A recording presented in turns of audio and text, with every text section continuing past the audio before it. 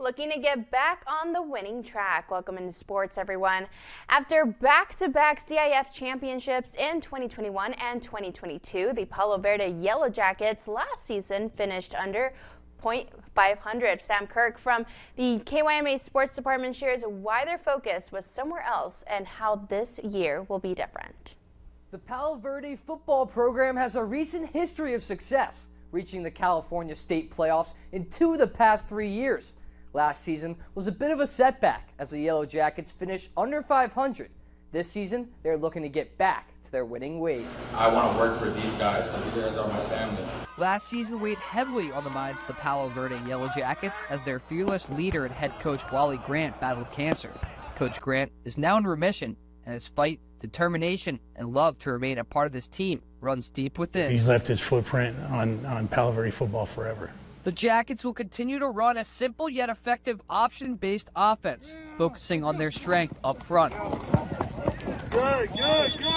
You know, I'm willing to put my body on the line for this team. I'm a little crazy. I like to hit people, and that helps on both sides of the ball perfectly.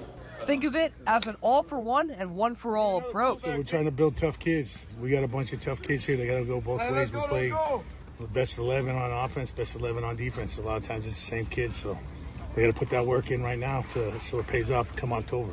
The team runs the ball heavily and relies on just 4 core plays. This straightforward approach demands physicality and discipline, traits that define Coach Grant's playing style. You know, he has a thing, 10 men works so 1 man can succeed.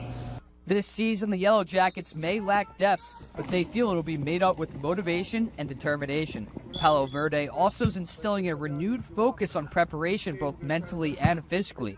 The vision this season is another playoff run and hopefully another CIF championship banner. We just got to prove everyone wrong. We just got to show everyone that it's not a fluke and we got to get to the playoffs. Wally Grant hopes to join the team on the sidelines sometime this season.